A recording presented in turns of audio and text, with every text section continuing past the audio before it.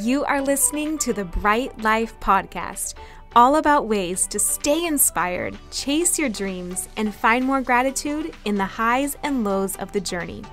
I'm your host, Jessica Johnson. I'm a business owner, a part-time digital nomad, a self-growth junkie, a believer in other big-hearted women, and am all about sharing tips, tricks, lessons learned, and encouragement so we can all live our biggest, brightest lives. You ready? Let's do this. Hi guys, so grateful to be here with you today, and I want to share something that was born out of a really good conversation with some of the students in Content Business Blueprint, which is my coaching program. And every single week we get together to talk about questions that come up through the program, which teaches how to write and get clients as a freelance writer, but also some of the mindset things that come up, because that's such a natural part of business and of stepping outside of your own limitations and doing things you've never done before. And I thought one of the questions was so strong and probably relates to everyone listening in some way. You've probably experienced this, or maybe it's coming up for you now. So I want to share some of the ways that I work through it and that even the students offered, in case it's really helpful to you as well. And what we were talking about was imposter syndrome. So even once you know a skill, even once you have built your website, even once you have done the pep talk and talked yourself up for how amazing you are and how lucky anyone would be to work for you, it still creeps in. There's still sometimes that feeling of, why me? Who am I to do this? How do I stand up to everyone else out there? And that's such a normal human emotion. So I want to share a few things that will hopefully really help you, that help me as well. So the first one is remembering that doubts are completely normal, and they're not really something that just go away once you figure out the hack. Like, the more you grow in business or in your creative pursuit or your passion or your side hustle, you are going to keep reaching levels that stretch you. You are going to keep being confronted with things you've never done before. You're going to keep noticing thoughts that may be holding you back that you never even realized had so much sway over you. So I think the first thing is really just not making yourself wrong for having these questions come up, doubts come up. If anything, it's a sign that you are doing something right. It's a sign that you are trying something new, that you are being brave with your life, that you are being willing to risk how others perceive you, or risk even not knowing how to do something and still show up anyway. So just want to congratulate you on that, because not everyone even takes that chance to begin with. So one, like not making the doubts wrong, but then two, also kind of reframing them that it probably actually means you're doing something right. But then I want to offer you a way to kind of reframe them. So this is one of the most powerful mindset practices that I have found, but it's spending a little bit of time every day, maybe in the morning before your household is awake, or even while you're still snuggled in bed because it's fall out and it's getting cold and it just feels good to have a few extra minutes in bed. But even spend 10, 15 minutes just journaling through the actual doubts and fears that you have coming up. You know, everyone has like the feel-good journaling and the gratitude journaling, and that's good too. If you've got time, add that in.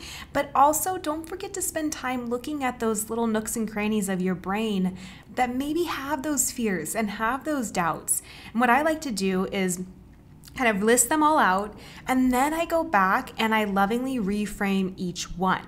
So if I have a fear, like people are going to think that my YouTube video is so stupid, then I'll go and I'll think, what else could be true? How can I reframe this into a positive that my brain might not even be looking at? So in that case, I might say something like, some people will be inspired by this video. What if people get a whole new idea for their career out of this video? And you don't have to choose something that feels completely unrealistic to you, but choose something that feels either just like a tinge of a stretch, like you could lean into that if you believed it enough or repeated it enough, or feels like it's true for you almost like as this middle ground of just like, You don't have to write, okay, everyone's going to be inspired by my video, but you could write something like, there are some people out there who might be really like my video. And if that feels more true for you, say that and get your brain on board with thinking that way, and then lean into those better and better beliefs. All right, because we've talked about this before, but the power of changing your thoughts and beliefs is that then changes the actions you are willing to take. And then you're willing to show up, you're willing to put yourself out there, you're willing to be a little bit braver, and that changes the results that you get. So all of a sudden, because you changed that thought and you showed up on YouTube, you start to get more followers, you start to connect with more incredible humans, you start to maybe even grow your business, right? If you sit down and write your book or whatever your creative project is because you've changed the belief that you shouldn't or you can't, all of a sudden pages start adding up and people start seeing your work, and this career evolves out of what you've spent time doing, all because you went back and lovingly looked at those thoughts that were telling you you couldn't, you weren't as good as someone else, or leave it to them. Okay, so that's kind of what I really, really love to do when it comes to imposter syndrome is like, 1, don't make the beliefs wrong. Like 2, congratulate yourself for if they're there, that means you're doing something actually quite right and brave with your life. And then 3, you don't have to leave yourself hanging. You can absolutely spend a few minutes really looking at those fears and the little cobwebs of your brain, but then giving them a new perspective. And what that does is it almost just gives your brain a different thought track. You know, like if you're used to playing the exact same tapes in your brain and the same soundtracks of the same thoughts, your brain doesn't have anything else to jump to when all of a sudden you're trying to believe something different. So I like to think of affirmations or mantras or anything like that just from the perspective of it's giving your brain a new soundtrack to play. It's giving your brain a new thought instead of expecting it to come up with a better thought and better belief when it has nothing to go to. Like, it's really just you inserting a new song or soundtrack for your brain and starting to practice believing and playing that in your head instead of whatever hasn't been serving you to the fullest so far. My friend Keisha Get Mary also has an amazing point on imposter syndrome, and the way she looks at it is she basically says, look, the only reason that you may feel like an imposter in some situations is because you're trying to embody this next higher level, so you can also remove some of the pressure of yourself to have to embody that next higher level. Like, what if you just show up and own that this is where you're at, that you're just starting your business, that you are just getting it going, you know, that you are only looking for clients that you can help at this stage. That I think really can do a lot.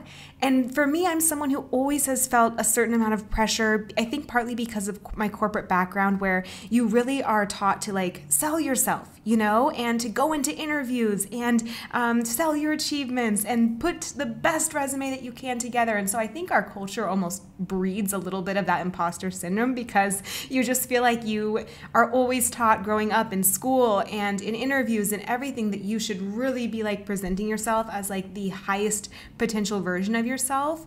But I love her idea and her complete reframe and turnaround of like, what if you didn't? What if you literally just said, this is who I am, this is the skills I've got, and then leave it for people to take or leave if they identify with that or not. This leads me to another point with imposter syndrome, and something that really, really helped me early on in my entrepreneurial journey, and even now, is that you don't have to be able to serve every single person out there. So whatever skills that you have for this stage are right for the humans that you will find, or the businesses that you will find, who you can still help with the skills that you have at this stage. So if you're a writer, imagine all the people out there, all the business owners who don't know how to write, who don't feel confident in their ability to edit, to proofread, to research, to even know what a blog is, let alone how to create one. You know more than that, right? If you've taken my programs, you know more than that. And so you can help those people. You don't have to go and help people at the Times. I mean, you can if you want to, absolutely. You'll know enough to be dangerous, absolutely there. But don't put that pressure on yourself that you have to solve solutions for every single person in the world. You can meet people who really need your help and need your perspective and need what you do know ahead of them now. So if you're a coach, maybe you're a wellness coach, you don't have to go and help the most like the world's Olympic athletes, unless you want to. But there are millions of people who probably would love your advice and your expertise, knowing what you know now. Go serve them. And then as you grow, you will naturally attract different clients, and they may be at different levels, or you may find that you just love one space. But almost busting that myth that you have to know everything in the world, that you have to be the top of your field before you can help anyone. That is so not true. And honestly, someone might feel safer getting help by you when you're closer to them and when you can more relate to what they're going through because you just got out of it and you just figured out what will help them, and you remember it because it's fresh to you and you can really sit with them and empathize. So I hope that that is encouraging to you, because it was to me when I was first starting out in business and just felt like, wow, like, do I need to know more? Do I need another education program? Do I need another certification? All that stuff is great, and you will continue to learn and grow your entire career, but you don't have to be ahead of everyone to help anyone. Not at all. And then the last point that I would offer for imposter syndrome, and I want to hear what you have to offer back, like email me, slide into my DMs on Instagram at @HiJessicaJohnson. But everyone has such rich ideas around this and ways that they've conquered it. So I'd love to hear, and maybe we'll do a follow-up compilation or something like that. But the last one that I would offer is be your own cheerleader. You are gonna have fears and doubts come up as you reach for that next new thing in your life. So you have to almost over-index on ways and reasons that you are incredible, that you are qualified, that you are the best person to help. And I would make a list of like 25 to 50 reasons. What you're doing is you're looking for more evidence why that belief is true. So a belief is something that you have simply collected a lot of evidence around. For example, if you believe that you are shy versus confident, you've probably looked for evidence your entire life as to why either one is true. If you were fortunate enough to grow up believing that you were beautiful and you could conquer the world, you probably had a lot of loving family members and evidence in school or elsewhere as to why that was true. And the contrary can be true as well, right? Maybe you looked more to the magazines, you saw them everywhere, the beauty ads, the social media, the photoshopping, and that can really chip away and provide a lot of evidence to the contrary. So what you want to do is really take control of your beliefs and the evidence that you are collecting in either direction. And if you want to believe that you are qualified and you are the best person to help someone, because you are, then start looking for evidence as to why that is more true.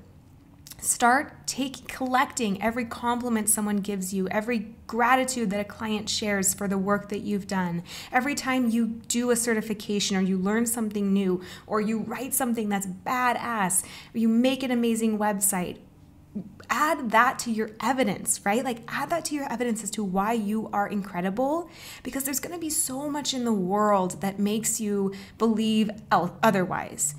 So you really have to be the loudest voice in your own head. You really have to intentionally collect evidence that builds your confidence more than the other voices, you know? So I think that's part of imposter syndrome too, is really just being your own biggest cheerleader, because there will be so much out there that can make you doubt yourself, or can, you know, the highlight reel makes you wonder and question your own abilities and everything like that. But you can be the one that says that you're amazing, that believes you're amazing, that records every single piece of evidence, every compliment, every praise, and has this like gridlock, like steel belief in herself because you've intentionally built it day after day for years.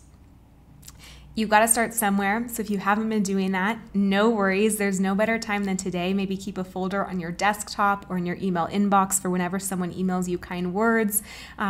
Go and make that list right now and put it in that folder of all the reasons you are qualified and you are amazing, and read it anytime you need. I heard Jamie Kern-Lima, she has what she calls a toolbox of these amazing quotes and just reinforcements for when she has a hard day. She goes and she listens to this toolbox and reads through it and just really re-inspires herself.